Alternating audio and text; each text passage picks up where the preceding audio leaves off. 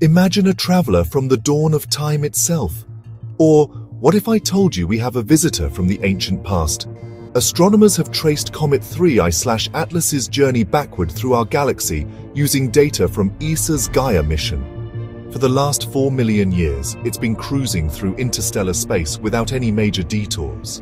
Its high speed and unique orbit suggest it hails from the ancient thick disk of our galaxy, a place where stars are billions of years older than our Sun. This means it could be a relic from the early days of planet formation in some distant star system.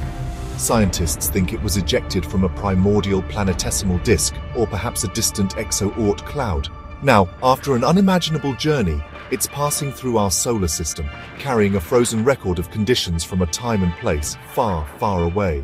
So while its exact origin remains a mystery, it stands as one of the oldest travelers we've ever encountered, a true messenger from the early Milky Way. Pretty cool, right?